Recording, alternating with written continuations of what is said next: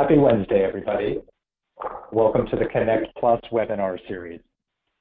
It's called the Win the Amenities Race, Connect Your Building with Customized Transportation Solutions.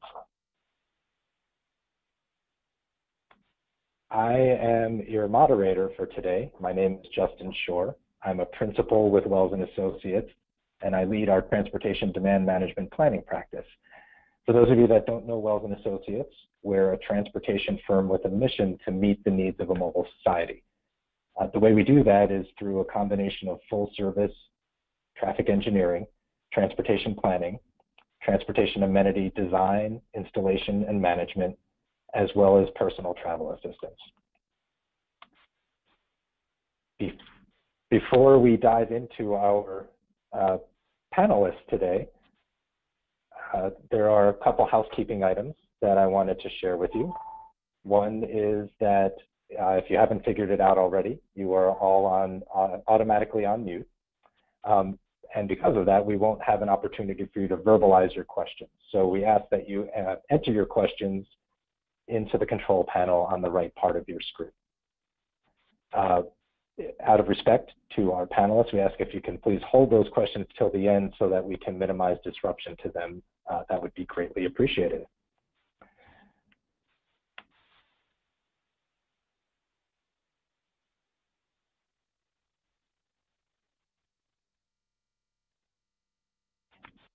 Okay, so the question that this webinar series is asking is, who is winning the amenities race? And we thought we might even ask, better yet, who is not winning the amenities race?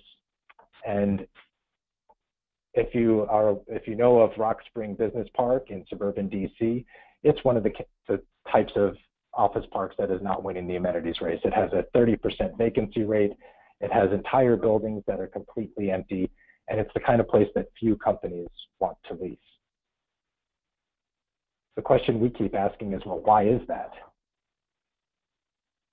And when you look around and try to find those answers, what NAIOP has to say is that because of demand for renovated space, tenants are increasingly looking to landlords to provide high-value tenant improvement packages as part of the lease.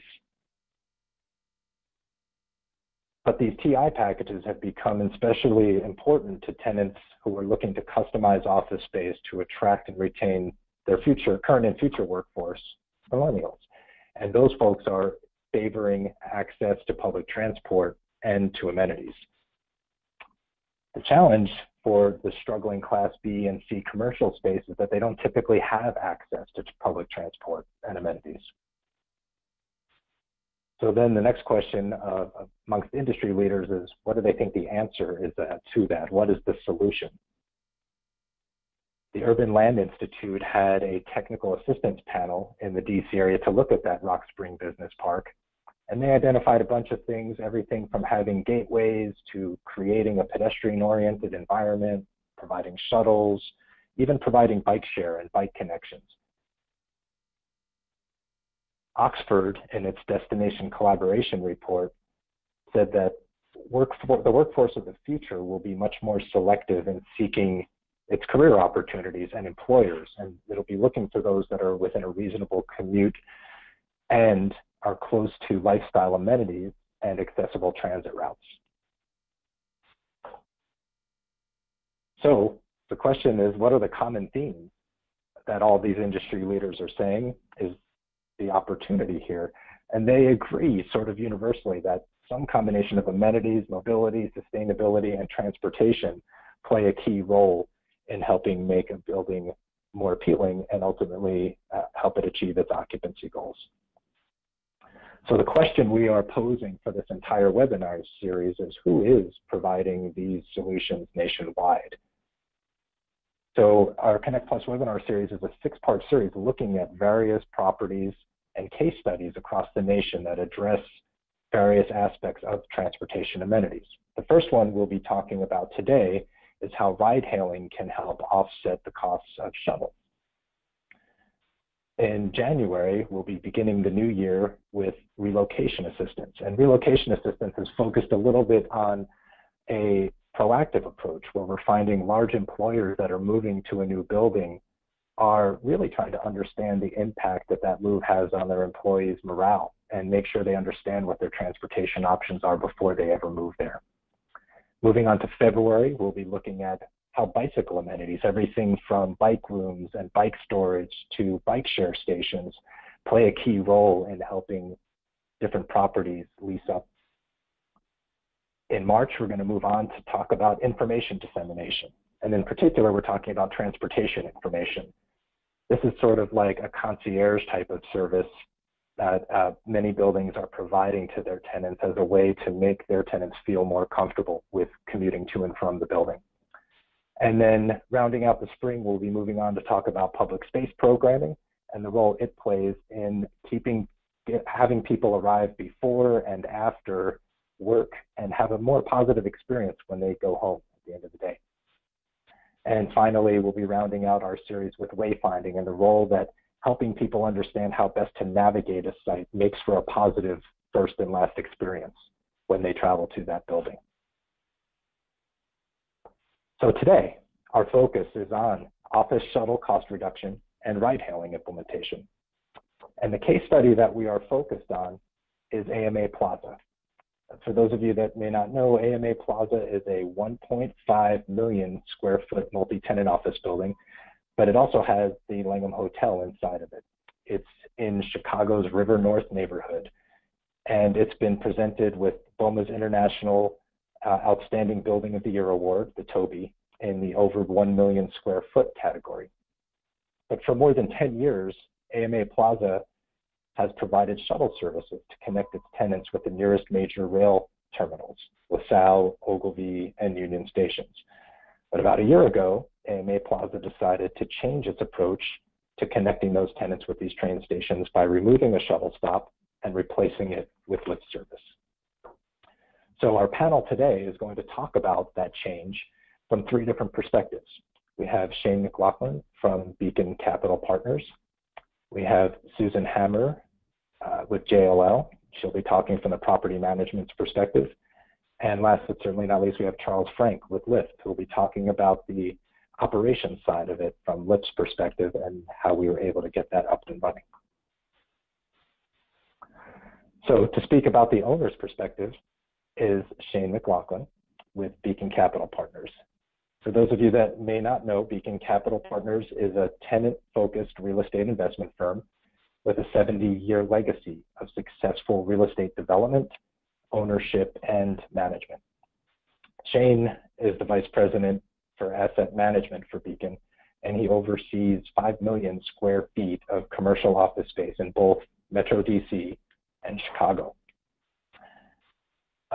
We've known Shane for a long time, and he's been a true leader in advancing innovative transportation solutions, both at the properties that he oversees, as well as in the communities where he works. He's very active with the Tyson's Partnership as an executive committee board member and a co-chairman of its Transportation Council. So without further ado, I will turn the panel over to Shane so he can share with us the owner's perspective on the AMA Plaza shuttle and the changes that were made. Shane? Thanks, Justin. That was good timing. I literally just sat down. Sorry I missed your introduction on everything. Thank you all for joining. We're excited to continue to work with Justin and on these interesting transportation programs. So the site that we're talking about is based in Chicago, called AMA Plaza. I apologize if I'm repeating anything. I missed the intro, but it's a great historic designated building in the River North submarket. So Chicago is interesting to me. I'm based here in DC and started working there to support our team outside. And, it has, a very big suburban area that wraps the entire city and a lot of commuters that come in. So there are a lot of properties that have, especially trophy properties that have, really great shuttle systems coming from the 2 main branches of the commuter rail station.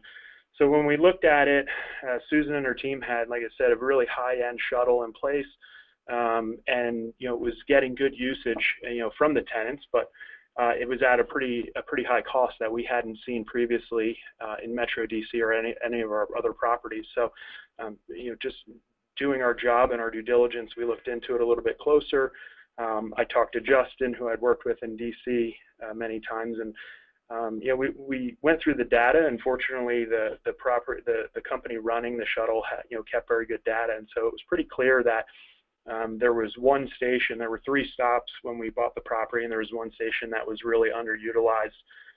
And we found, we went through the scenario and looked at different options, and we found that removing one shuttle stop from our normal loop, we'd be able to reduce the shuttles from 4 shuttles down to 3, significantly impacting our costs by over 20%.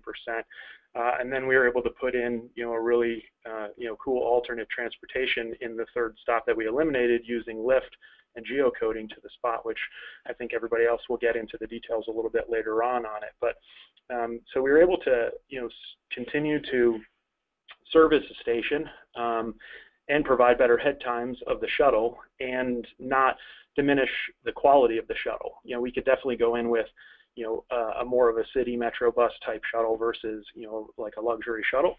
But we wanted to keep the value there. But,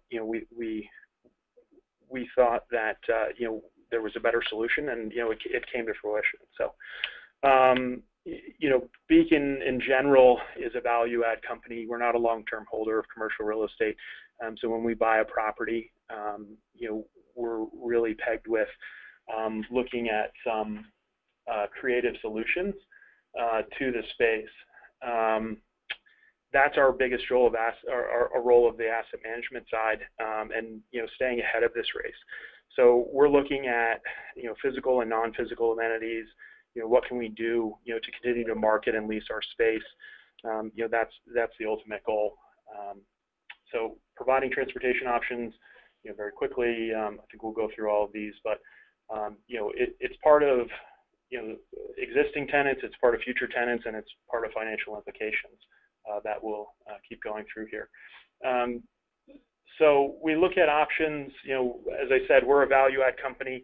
Our role as asset managers are always value add.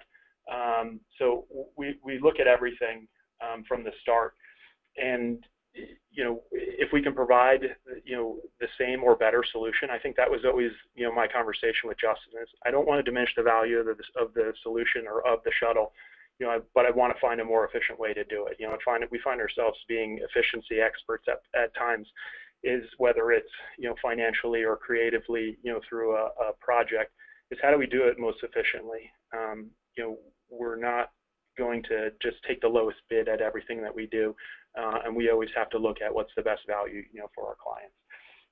So why we talked about a little bit. We're seeking flexible options, and we have to look at these things on a global scale. Our shuttles at AMA, it was over $600,000 a year to operate. And in most places, our shuttles are, probably average around $100,000 or $125,000. So that's what got us into it initially. And then we think of it on a global scale too. Typical use of a shuttle is less than 10% of the building occupants. So we have to use the money of all the tenants, as efficiently as possible. So we have to be respectful for the 90% of people that don't use a shuttle, and not just throw their money out the window. So that's what gets us looking at is what are the actual number of people that are using using the shuttles and using the amenities all over. And at the same time, Beacon has an industry-leading sustainability program. We've certified over 40 million square feet of office space for LEED certification. So there's the added benefit of my job. We're finance people, and it's improving NOI and providing returns for our investors and our company. But there's always the extra benefit of these sustainability programs. So whether it's reducing trip counts or the number of shuttles on the road, or utilizing Lyft vehicles and transportation that's currently there versus duplicating efforts, we're reducing our carbon emissions and doing the right thing for the planet at the same time. So as I mentioned, obviously we're a for-profit company, and marketing and leasing is our biggest thing. We're a value add company, so we come in, we renovate a building, we lease it, and then we sell it off to a long-term investor. Our typical hold is maybe 5 to 7 years. where the typical real estate hold is 15 to 17 years. So think of it as, we don't like to call it flipping a house, because we think we're much higher quality trophy assets that we're producing. But if you can flip a residential property in 5 to 7 months, we're doing it in commercial in 5 to 7 years, just because of the size of it. So what transportation does for us, the competition for space, it's still a tough market. Real estate has, it's on the back end of the bell curve with the economy. The economy is getting better since the recession in 2007, 2008. Certain markets are coming back, but competition for a lease is still out there. Large law firms, government agencies, they're all still using more efficient footprints, so they're reducing their size. There's not as much space needed. So the landlords are competing with record high concession prices and TI packages and really competitive lease rates. So anything we can do is an added value. We have physical amenities like conference rooms and lounges and secure bike rooms, and anything we can do, a coffee kiosk, rooftop decks, but there's only so much space we can build.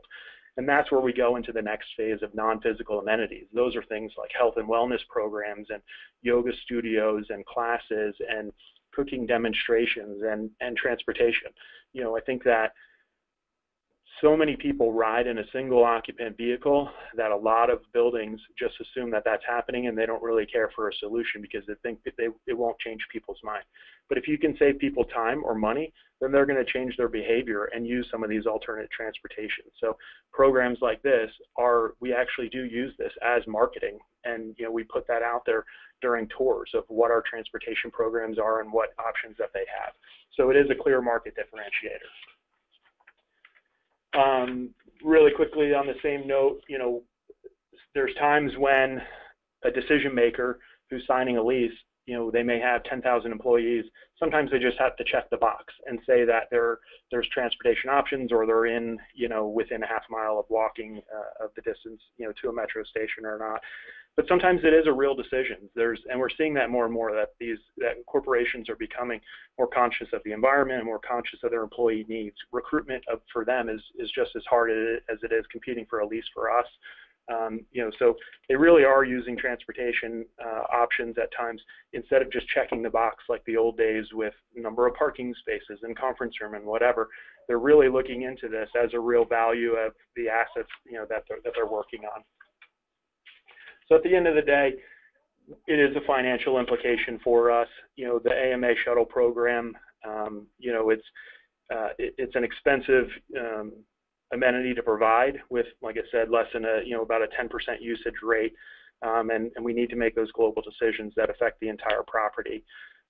We replaced the large expensive shuttles with on-demand services. It was an immediate impact. We went from 4 shuttles down to 3. And reduced our expenses by over 20%. And that 20% reduction on a $600,000 expense is enough to raise somebody's eyebrows and understand that it's a significant improvement to our NOI.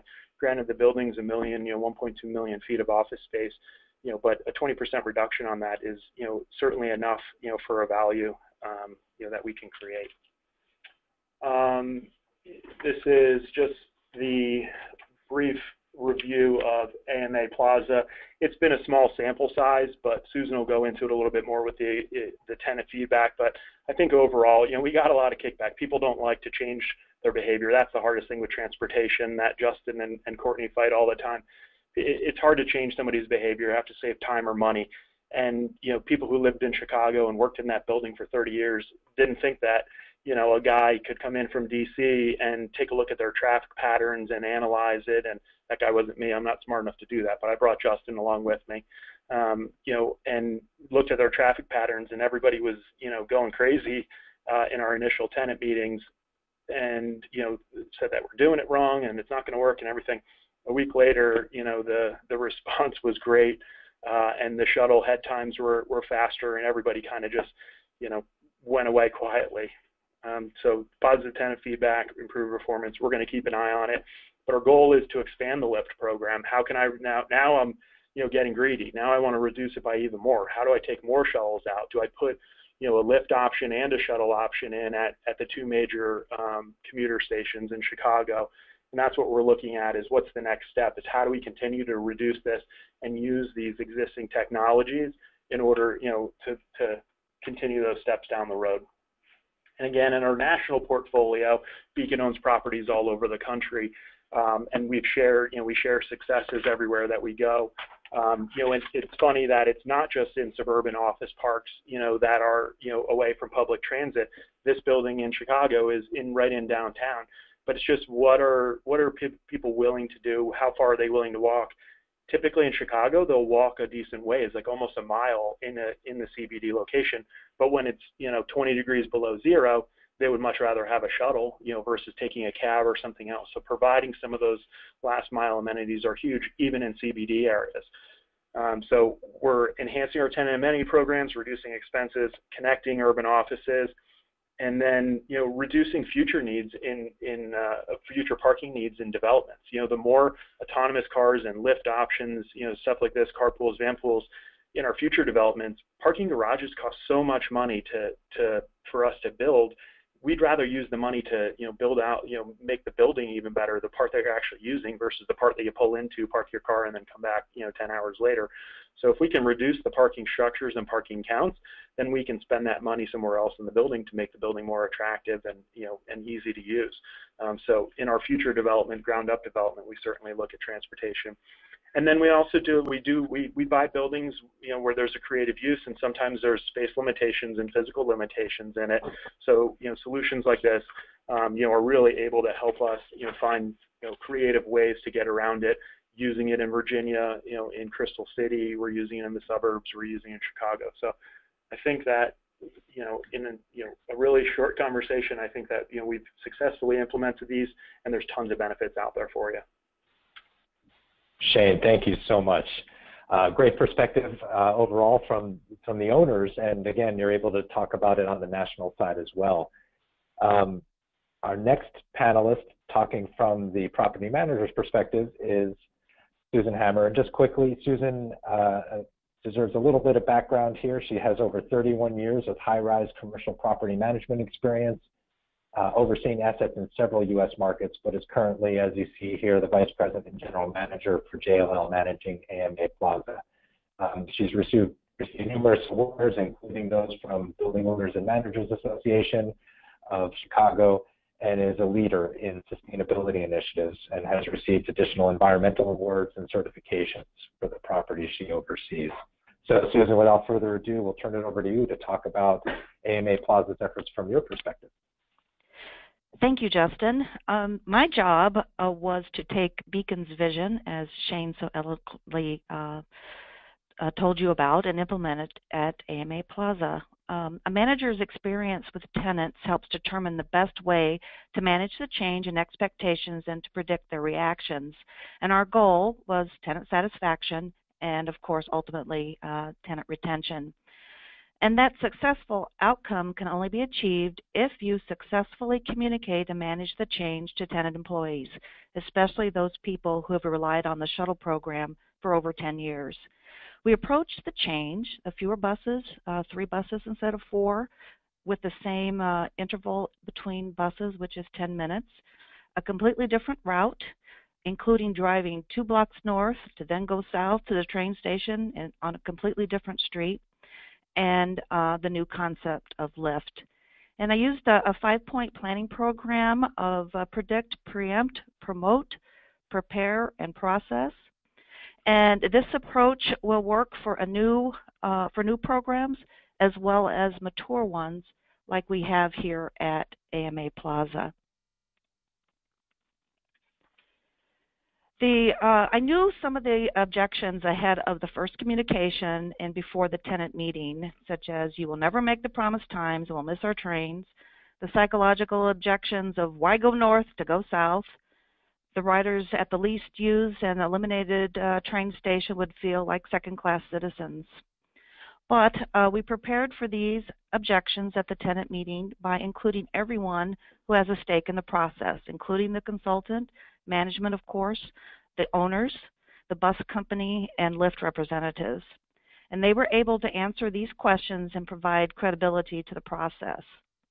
Other questions they were prepared to answer included, How do you know this will work? Did you test it? Yes. Did you test it at rush hour? Yes. Did you test it at rush hour on Friday? Yes. The people who completed the research and knew the answers were in attendance, and it was stressed that Lyft riders will also have this cool app just for them. Of course, we emphasized less time commuting, more convenience, and less cost.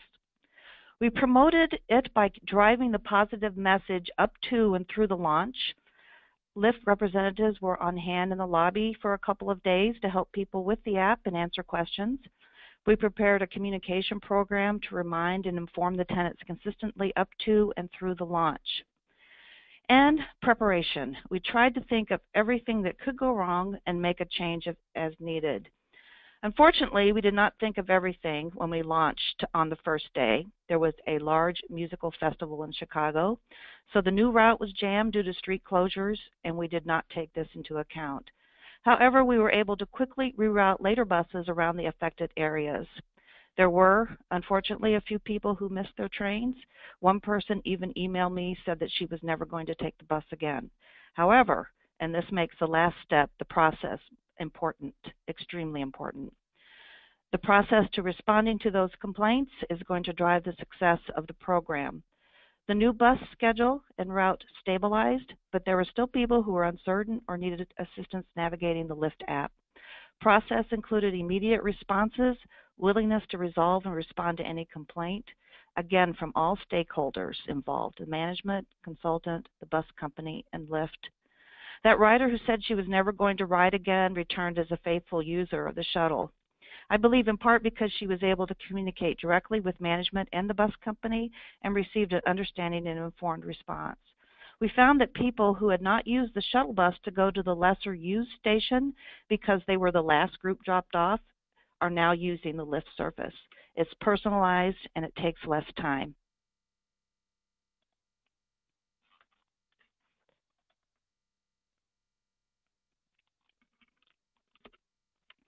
Management and ownership goals align with the intended results of this program.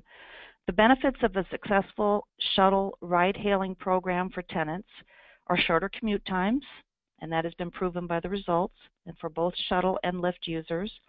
Reduction in operating expenses. It enhances a property sustainability profile by encouraging alternative transportation methods and reduces carbon emissions. It can be customized to a suburban or an urban property. Since the program launched on August 1st, we have seen a 7% increase in overall ridership with one less stop, which equates to about 500 more rides per month. The ridership for Lyft from the former third stop has not changed from the bus ridership for that stop. We have not received a complaint for either ridership base for about 8 weeks. So finally, this amenity increases tenant and workplace satisfaction, which starts from how the change is presented and managed.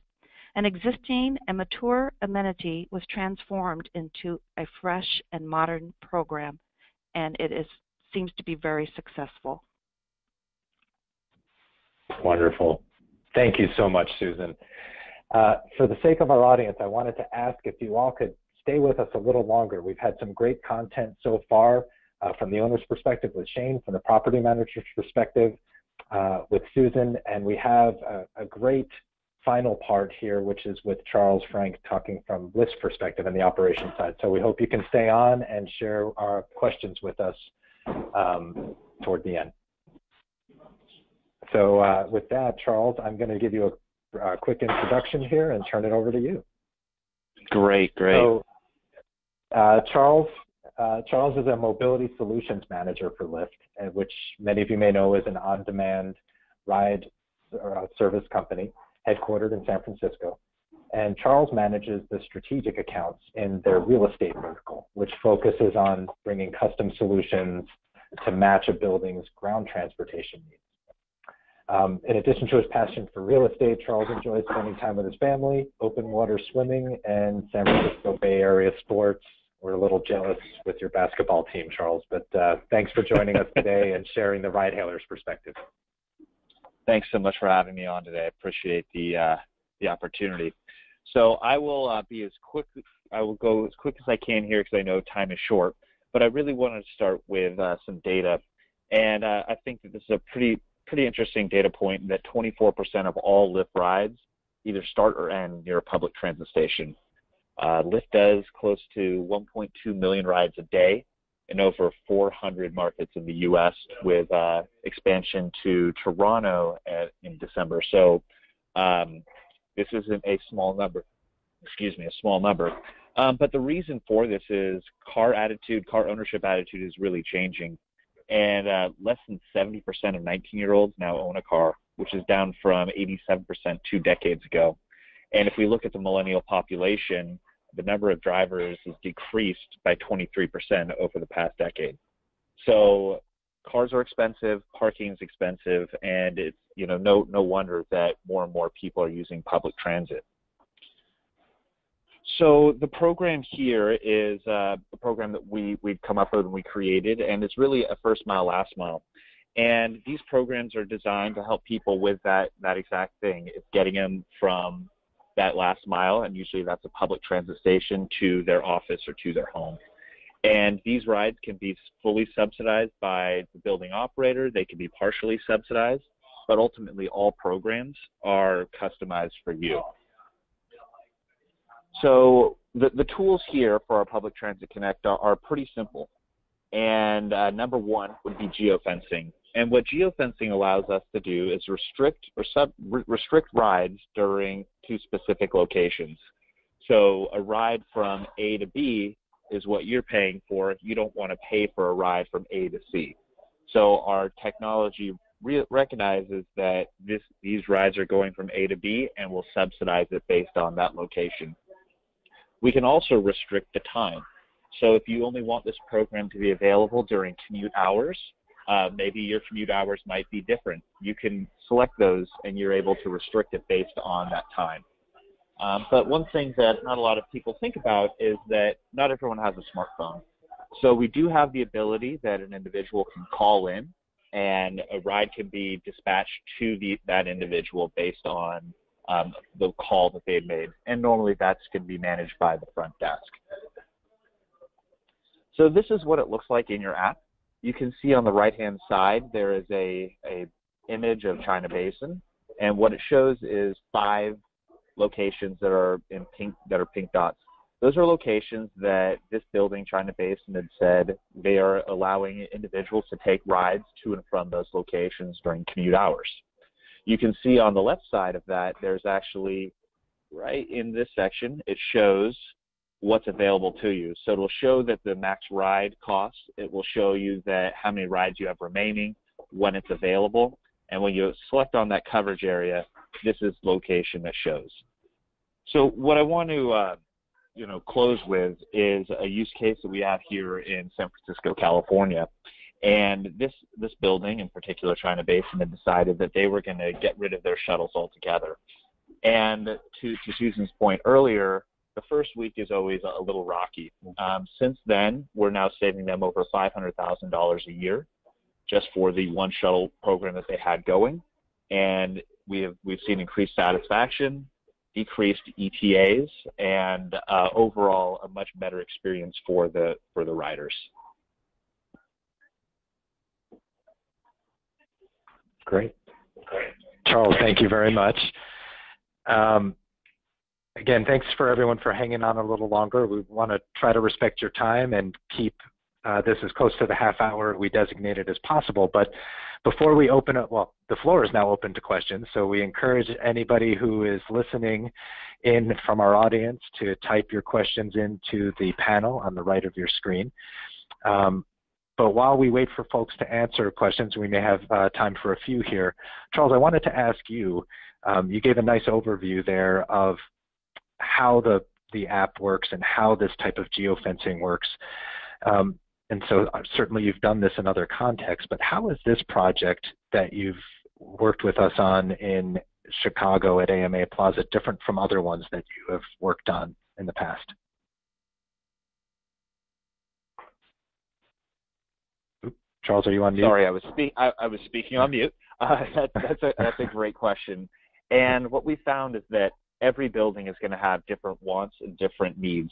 So something that was different in the AMA Plaza situation was they decided, as opposed to using the Lyft line service, which would be sharing the ride, that they would allow these individuals to use, and let me take one step back, Lyft line is normally 40% less than the traditional Lyft Classic. And the building management had decided that as opposed to using the Lyft line mode, they wanted to use Lyft Classic, so everybody has their ride.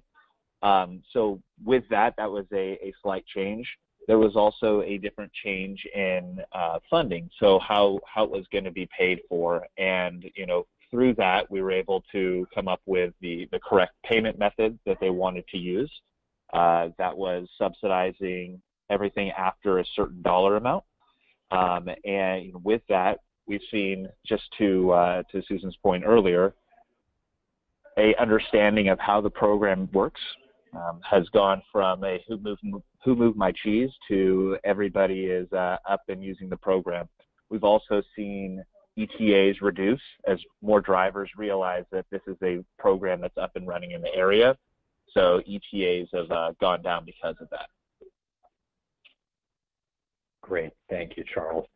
We've had a couple questions come in while you were providing that great answer.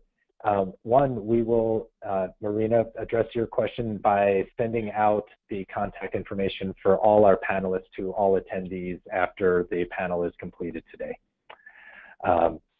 But there was another question. Jacob, you had the question, which is this program scalable? The example of AMA Plaza is a very large property with very large savings. Can it be done for smaller sites? Shane, I think maybe we could start with you, since I think the savings are the part that you're most focused on. What are your thoughts? Does this type of thing apply to something that's less than 1.5 million square feet? Yeah, for sure, because you're just paying for the actual use. Like, we find, I'm based in DC, and a lot of our buildings are smaller. We have some that are only 250,000 square feet, and a solution like this is flexible to is completely scalable. There's a baseline cost. You can either do it yourself, or you can, I use Justin, or another firm to manage the transportation program. But a small baseline cost for them to deal with setting people up with Lyft and some of the initial setup areas, and then do the billing and that kind of stuff. But then you're only paying for people that are using it. So there's times, we have properties in in a Virginia suburb that we're paying $125,000 a year for, that we may see like 7 people use in a day. And at that point, it's just a marketing thing and a check the box thing. We're required to have it by leases, but we're looking to implement this system there, because instead of just paying a flat $125,000, I can pay maybe 10 grand, and then I just pay as it's used. So I think totally, whether you have 10 people or 10 million people, solutions like this are great. And I think Charles could probably give you more stats on how many Lyft vehicles are out there, but I know that there's tons of Lyft and Uber vehicles and rideshare vehicles out there. So I think the supply of cars is out there, so it gives you the flexibility to do it at any size property. Thank you, Shane. Just scrolling down here to make sure we haven't missed any opportunities to ask any other questions of our panel. While we do that, I think you addressed this a little bit, Charles, but nationally, what types of environments are you seeing this model happen in? We heard from Shane saying this could be replicated anywhere. Suburbs, urban, but what are you seeing with Lyft? Yeah, so what we're seeing is the first takers, if you will, have been more in the city core, and a lot of that's because they're already providing some sort of shuttle service. The expectation on a lot of these properties as leases, as Shane mentioned, continue to get more and more competitive. Expectations of what's being provided are those things that end up, being decisions. So we see this, we see these working all across the country, whether it be major metropolitans or smaller submarkets. A lot of it's just dependent upon what you're currently using and what you're looking for, and you know, we can create programs around what you need. But, you know, the short, to answer your question, I would say the biggest programs are in cities. The second are the ones that are just outside of the city core. And of course, you know, we also have suburban users as well. Great. Thank you so much, Charles. Again, I would like to thank all three of our panelists, Shane, Susan, Charles. Thank you so much for providing so much great content for people out there who may be contemplating the same thing. You know, I think what we found today is that Lyft is definitely, and ride hailing is definitely a solution for buildings looking to do that last mile connection. It can be done on its own. It can be done in connection with a shuttle. And this is a great example of where the two come together very nicely to provide sort of an optimal solution. Our last slide here, you see you have contact information for myself and my colleague Courtney. For anybody on the call as an attendee who may have other questions that you didn't get a chance to ask today or you think of later on, please feel free to reach out to us and we will circle back with our panelists and get you an answer very shortly. But in the meantime, we just want to remind you that we have a number of panels coming up in the next several months, which you'll be hearing about from us with future communications. And also, if you want to hear this again, we were recording this presentation, so if at any point in time there were some pieces of information that you wanted to revisit, you can circle back and listen to that. We'll be sending that out to everybody that attended today's event. So thank you again to our panelists. Thanks for everybody who was able to join us today, and we look forward to being in touch with all of you in January when we resume our webinar series. But in the meantime, we wish you all a healthy, happy holiday season. Thank you, everybody. Have a great day. Thanks, Justin.